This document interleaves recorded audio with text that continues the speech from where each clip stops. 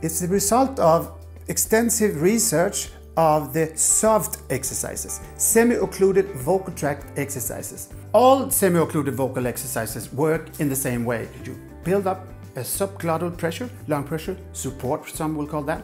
The support moves to the vocal folds, they start to vibrate. The vibration will make a waveform, then all of these waveforms, they want to come out through your mouth or your nose, but they can't because it's closed, like.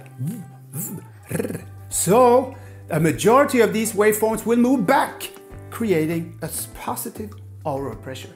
So I analyzed the exercises and found out that the absolute ultimate measures for giving the perfect result is this.